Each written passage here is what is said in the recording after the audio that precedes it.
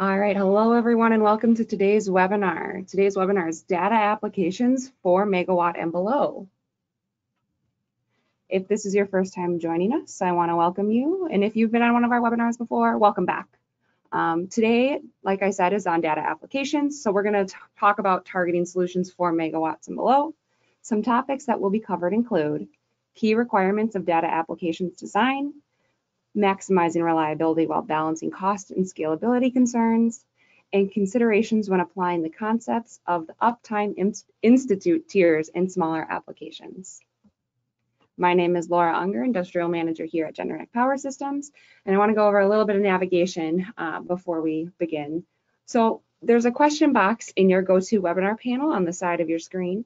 If you have any questions, you can go ahead and put them in that box. We're going to answer them during a live Q&A session at the end. We will stay on to answer all questions that come in, but if you have to leave right when the 30 minutes are up, you can do that as well. There's going to be polls. So when prompted, make sure you go ahead and put your answers in for those polls. We'll collect the responses and read them off. You'll get an exit survey as you leave the webinar. Make sure you fill that out. We appreciate those answers. And then last item I want to mention is the post-event email you'll get tomorrow. This will have a link to request free in-person training. That's a PDSS class that provides continuing education credits to you, and then a recording of this live webinar, as well as a link to join us again in April. And with that, I'd like to kick it off to our presenter for today, Michael Kirkner. Thank you for being here. Oh, well, thank you, Laura. So let's kind of jump right in. And when we look at the data center market and, a little history, pre-1990, it was just large computer rooms. 1990 to 2000, client server computing kind of kicked in, and the internet really started to redefine what a data center was, and there was a lot more focus on reliability. And then once we hit 2000 through like 2007, the marketplace overall really started to change in terms of, co-location and hosting, and really kind of outsourcing. A lot of that IT role started to take off. One of the big changes in the data center space that made a lot of these changes happen was what's called virtualization. It's basically separating the software from the machine. And I think it fundamentally changed a lot of the dynamics of the data center market and cloud computing, really allowing that application to hardware to be much more fluid. So that leads us to actually one of our first polling questions. All right, and the question is, what data application is driving data center growth? Go ahead and launch it, and you can put your answers in by clicking one of the bubbles. Options are gaming, analytics, video, or commerce. A few more seconds.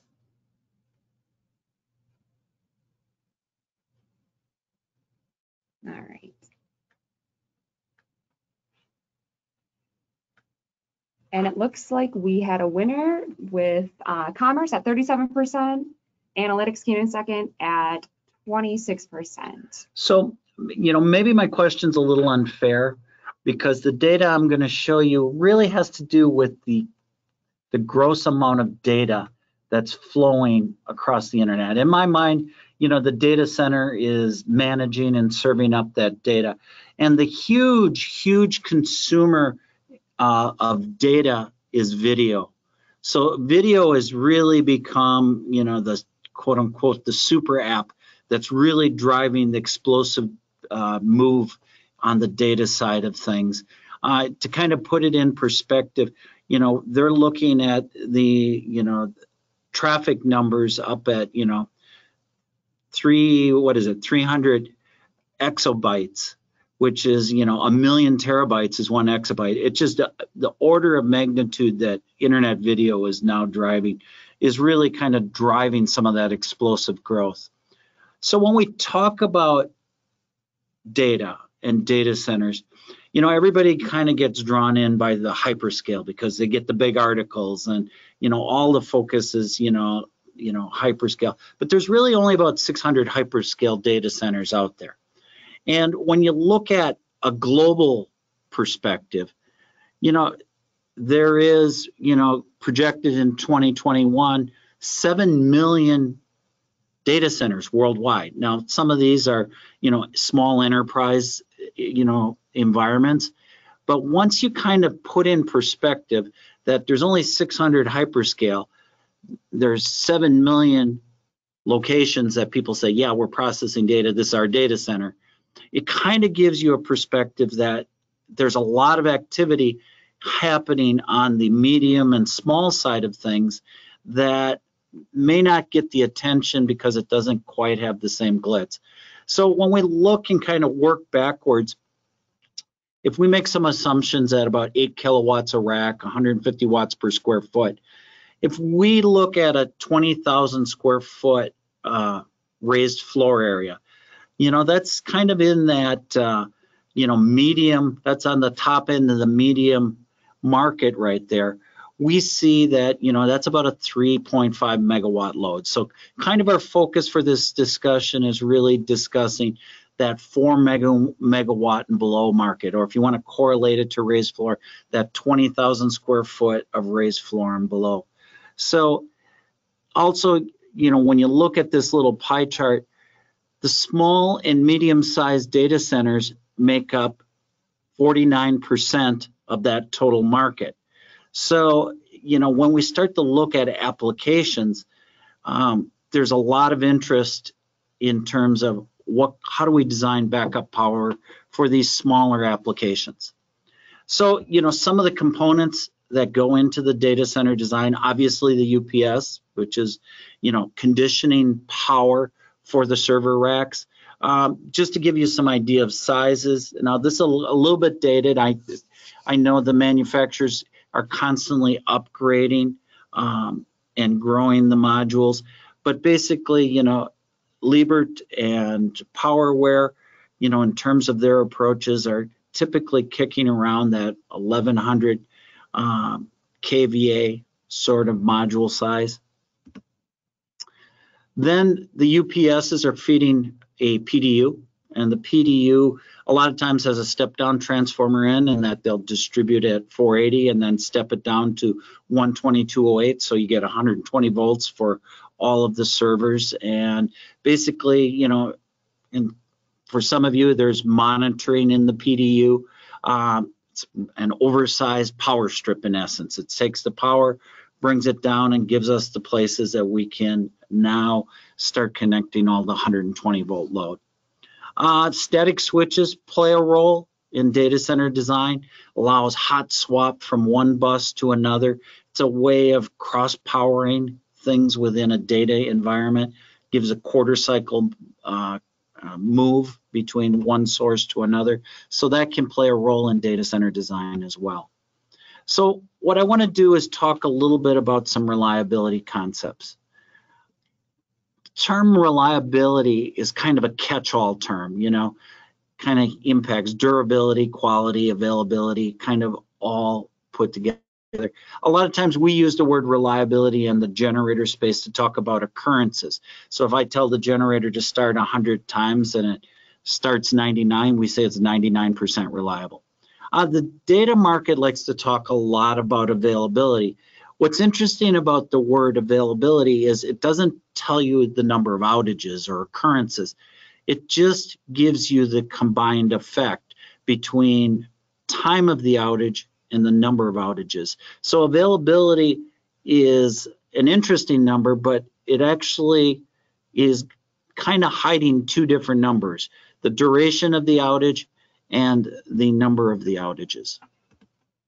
So if we assume a given set of topology, if we assume a certain configuration, this is a very simple one. It's a transfer switch, single generator, single UPS module.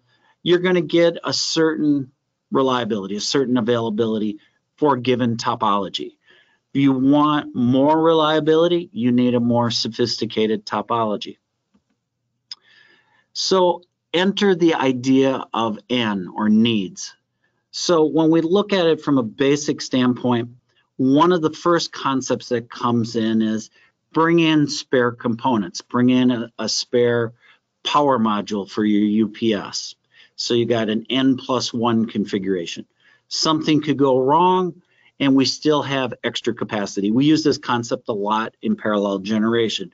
We have a spare generator or two, and as a result, one can go down and we can continue to power the load. So it's kind of a component. So we can lose one component and we can still continue to operate.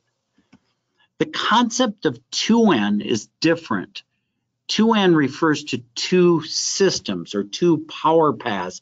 So it's not spare components, it's really redundancy of power path. So a 2N approach gives two complete different paths for the power to flow from, let's say, the source to the loads, and the components in that power path may have some redundancy. So we may have N+1 redundancy in the power paths.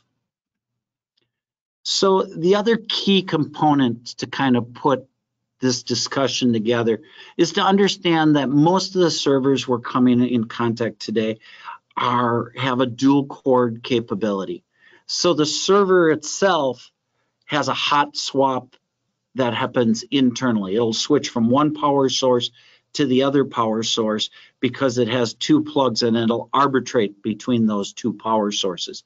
So that becomes a key component in understanding and positioning how this is all going to come together to produce a reliable outcome. So let's start with some generator UPS data center sort of configurations. This would be a very low-end solution.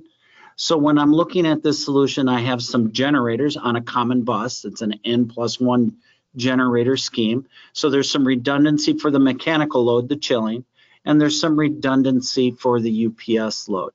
In this configuration, the UPS modules themselves are redundant, meaning one module could go down and we could still power the loads. The real weakness of this design that we're looking at right here is the loads, the servers, are only single corded.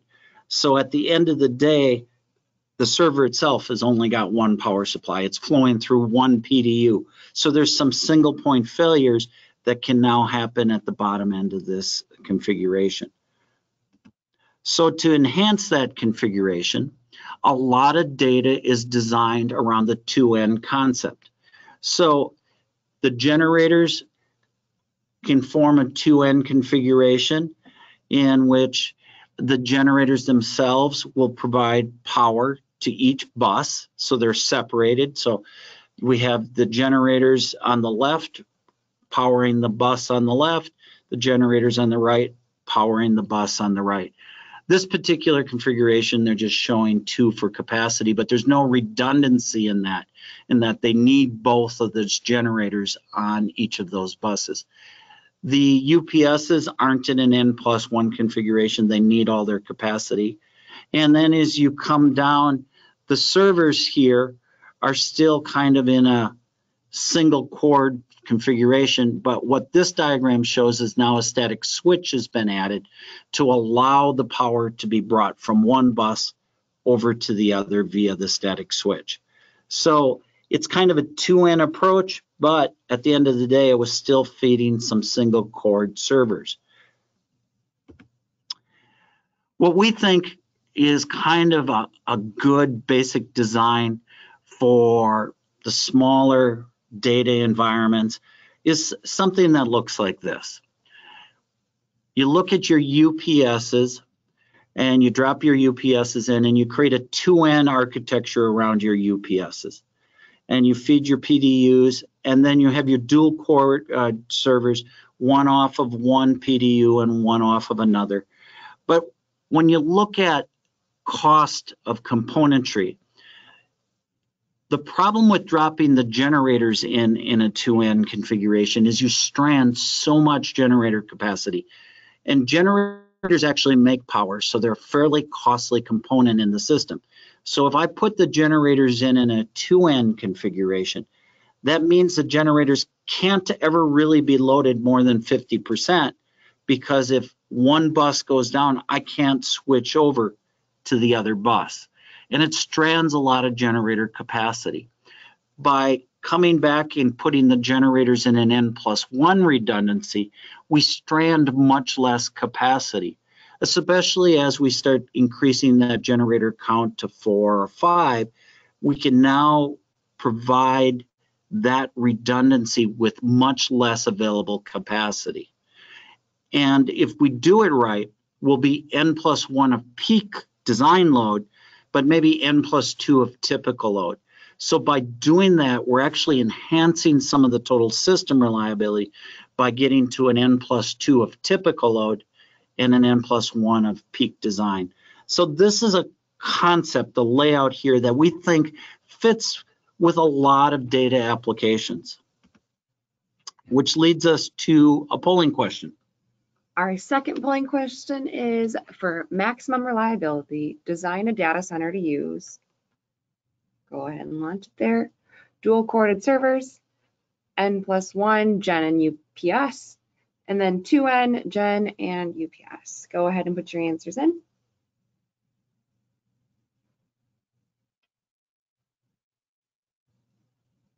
I'll give you a few more seconds.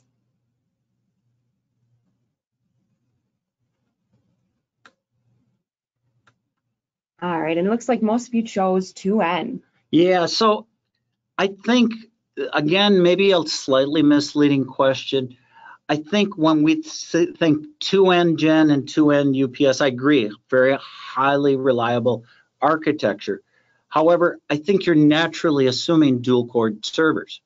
You're saying, well, why would I do that and not have dual core servers? If you don't have dual core servers, all of that infrastructure doesn't do you much good. So at the end of the day, when you start really looking at reliability and you start looking at mean time between failure, what really starts to jump across at you is you have to start with dual corded product. If you've not got dual corded product, you can do whatever you want to the architecture and you're not impacting it a lot. You need that architecture to be built from ground up. So you need that dual core approach to get the advantages of what is above you. You know, kind of illustrating here, you know, the 2N approach, we kind of focus so much on the 2N approach. So here's a table of theoretical probabilities of failure based on, you know, each of these components having predefined reliabilities. And as you go down this list and you start taking a look at the reliabilities of the first grade-in box, you can see at N+1 Gen and N+2 gens, you're seeing some incredibly low probability of failure numbers, okay? But you're getting the benefit of dual cord and the benefit of dual utility feeds, and you're taking all of those other benefits into account. As you look at some of these other arrowed points, you can see you can have a 2N architecture where you're 2N on the UPS and 2N on the generator, and even have dual corded product, but maybe only have one utility feed, and your reliability starts to suffer. So what I'm trying to point out here is the discussion to reliability on the generators isn't as simple as are my generators in a 2N or an N+1 configuration. There are multiple factors that lay together, and you can still have extremely reliable power solutions in an N+1 configuration for generators if you're doing a lot of other things right. That leads us to our last polling question. All right, and the question is, what redundancy strategy is the most common for customers' primary data centers? Go ahead and launch it. Options are N, N+1, N+2, and 2N. Let's see what you think.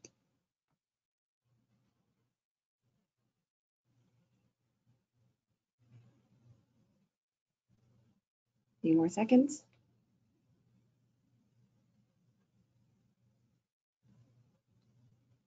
All right.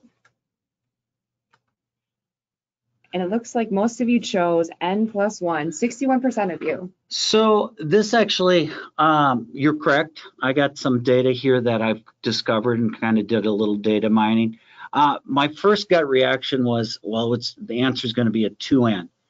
But, you know, I think that's true for your your larger, your large and larger data centers.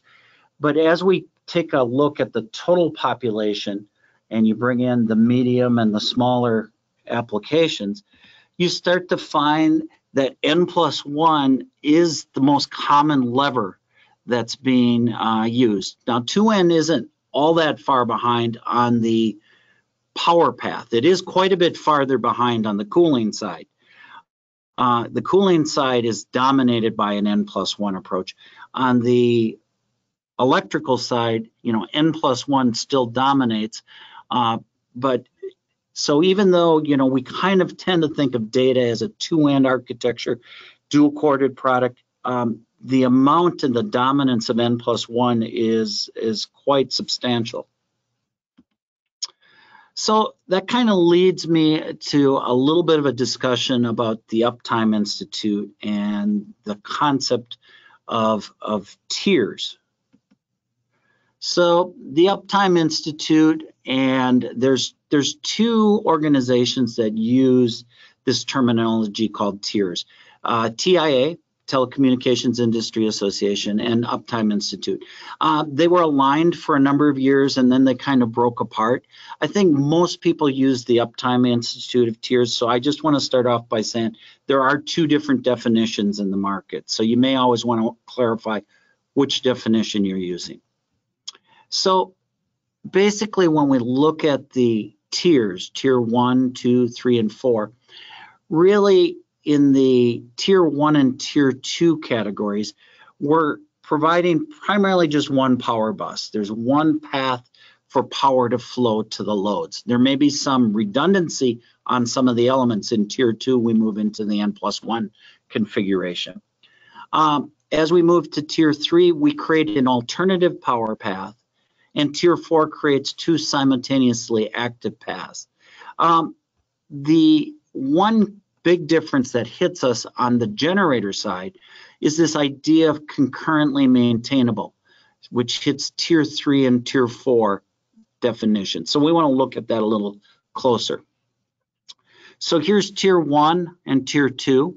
So the tier 1, it has one power path, where tier 2 has one power path but some component redundancy. You're in N+1 in the UPS here. So we're simply showing a single power path for a tier 1 or a tier 2 configuration. As we move to tier 3, we pick up some added requirements. So everything is maintainable while powering the IT equipment. Human intervention is allowed to bypass for servicing. All equipment must be dual cord. What's not in this definition, but I'm going to explore on the following slide, is what power source am I operating on while I'm doing this service? Is it the utility power or is it the generator power? And we're going to clarify that on the coming slide because it kind of impacts the concept of N+1 and the generators relative to, am I going to call myself a tier 2 or a tier 3 design relative to the Uptime Institute's definitional bracketing. Tier 4 adds requirements for two active paths and some compartmentalization, which some people read to mean UL 1558 metal clad gear. So there it brings in some additional requirements. So here's a tier 3 versus a tier 4. We're basically looking at, both have the ability to bypass power to the computer loads. There's two PDUs down there with each having the option for a power path. The difference is the tier 4 makes that an active path all the time, basically drops a UPS on that power path. So the thing that kind of impacts the generator space as we go through these discussions a little bit is the Uptime Institute's definition for tier 3 and tier 4, saying the engine generator system, along with its power paths and other supporting elements, shall meet the concurrent maintainability and or fault tolerant performance confirms test while carrying the site on engine generator power. Basically, the Uptime Institute's philosophy is the utility is the source of economic benefit, but not the reliability source. that the generators are deemed the only reliable source. And with that in play, it becomes difficult to implement strategies where you use N+1 generators and still say, hey, I'm a tier 3 design. Because the bus work that the generators parallel on can't be maintained while I'm powering that bus. So looking at a couple thoughts, couple architectures. One is, if you use an N+1 configuration in a 2N architecture, you will get enhanced reliability. We have a product called Gemini where we actually pack two 500s in a box, and in this particular case, I'm showing two of our Geminis for 2 megawatts on each power bus, but each one has some inherent redundancy. If I could lose a generator and you still have 1,500 kilowatts coming into that power bus. This is still a fairly costly approach to hitting that target, in that you're stranding a lot of capacity. You're in a true 2N architecture for generators. In this particular strategy, we're moving more to an N+1, N+2, probably even an N+3, given typical loads. In this particular structure, you're using parallel generation, but they're feeding two different buses, giving you the option to isolate one bus from the other. Probably not your first go for a smaller application, but it's something to, to kick around your thought process and say, what if I'm doing all my paralleling at the generators, if we're using an integrated paralleling strategy, could I simply put two output breakers after the generator and just use them for isolation? Could I isolate from one bus to the other, basically opening up concurrently maintainable? When we look at traditional 2N architectures, there's usually a desire to have a swing unit, because everybody's going to get very nervous when one generator doesn't start and now that bus goes dead, and now all the servers have to pull power from another bus, making the other bus mission critical. So in a true 2N architecture, a lot of times you're looking to add a swing unit. You're going to share it among a number of power paths such that you can bring in that unit if one of the generators fails to operate. The Uptime Institute has also voiced concern about generator ratings a number of years ago, and they basically came up with the idea of, we don't like that the generators are using their standby ratings. They felt that rating was too restrictive, and they felt the generators needed a continuous rating. As an industry, the manufacturers kind of said, well, wait a minute. Continuous ratings are what we previously used when we were taking our engines and generators and base loading against the grid with a continuous power output. That's not the application we're doing in a data environment. So the industry basically said, hey, wait a minute, we'll come up with some data center continuous ratings. Different manufacturers call them different things: mission critical, data center continuous, mission critical standby. At the end of the day, these various manufacturers came up with different ways to meet that requirement.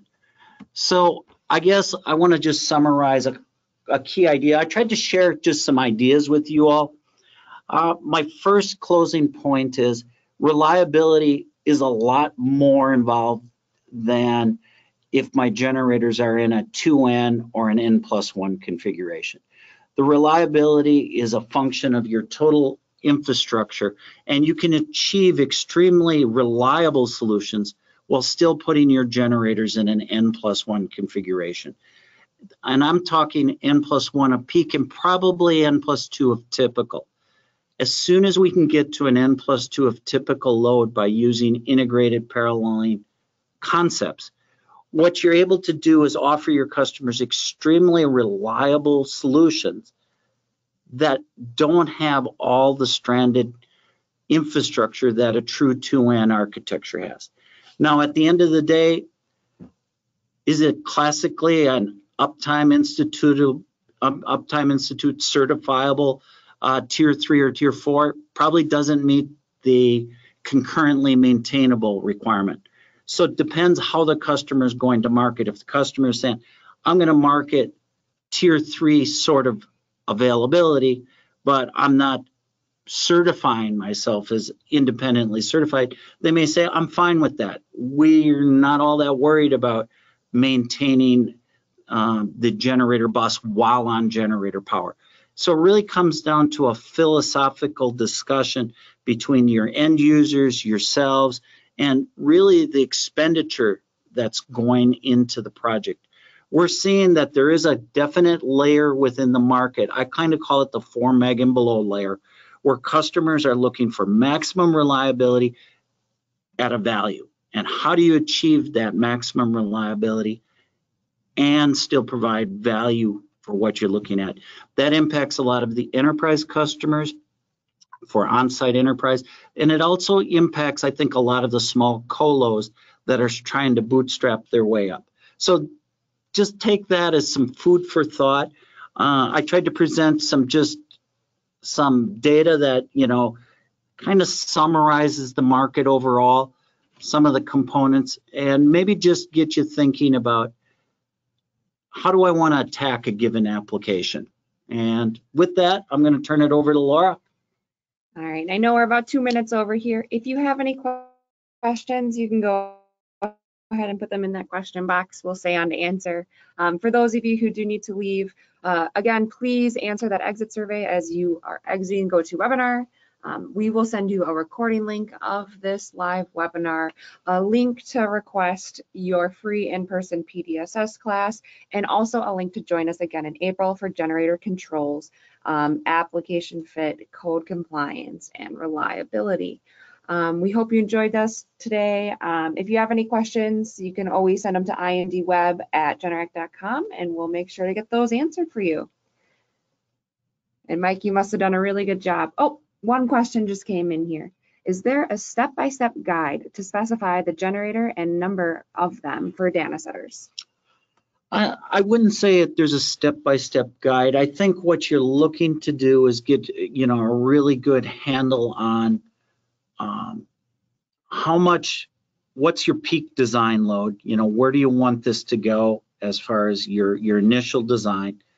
Do you need to plan for any scalability of the generator bus? Is there some future growth that you're looking at? And where do you expect your typical load to be? I mean, there is usually a pretty good spread between, the peak design philosophy and what you're actually pulling on a day in, day out basis, from a backup standpoint. I always believe you want to size your modules, your generator modules, such that you can achieve N+1 of peak. And ideally, you'd like to pick up N+2 of typical. I think that creates a very hardened environment from an N+ sort of philosophy. The smaller the modules, the easier it is to pick up N+2 without extra capacity. What we see is there's a natural sweet spot in the market around 500-600 kW. That's why we put two 500s in one box, because we're really leveraging the natural value that the market creates around the 500-600 kW generator node. So anytime we're using those as a building block, we create some good economies of scale for our customers. Right, and one more question here. Do you recommend limiting generators to 90% of max capacity as sort of a red line capacity? I think it's fair to say limit designs to about 90%. Yes, the generators can pull up to 100%. They're fully capable of going there. But from a design standpoint, you would say from a peak standpoint, leave yourself 10% reserve. Now, that's not 90%. That's not based on typical load. That would be based on peak load. So you want to make sure you can cover your peak load with a little bit of headroom. You want to leave there a little space. I would say ideally your average load, when you look at the average load of the generator system, you don't want the average load to be much over 80%. All right, and then another one here. Have you come across a full ring bus data center? Full ring bus, it's not something that I'm personally knowledgeable on. All right, and then how do you size generators relative to UPS size? So when you're looking at the UPS generator matchup, a couple of factors come into play. One factor is the recharge rate of the UPS, and the other is how generator friendly the technology of the UPS is. So over the years, the technology on the UPSs have migrated. It used to be they were SCR based front ends, and then they'd add filters to them to keep the harmonics down on a generator.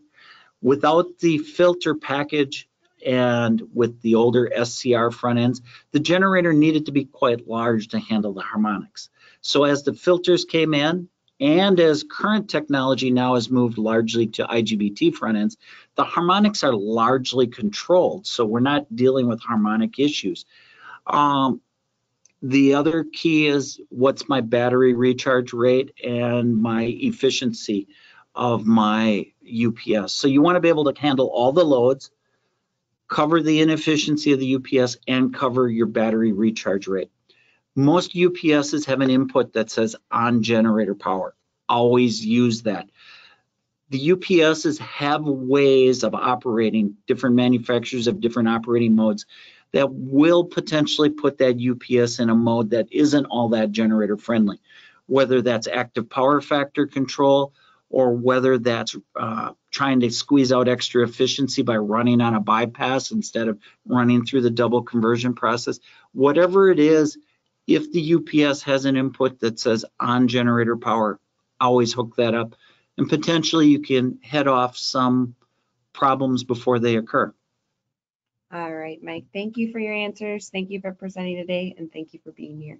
Everyone on the line, I want to thank you for joining us. Again, if you have any questions, you can email them to the indweb@generac.com, and we'll make sure to get those answered for you. Have a wonderful rest of your day.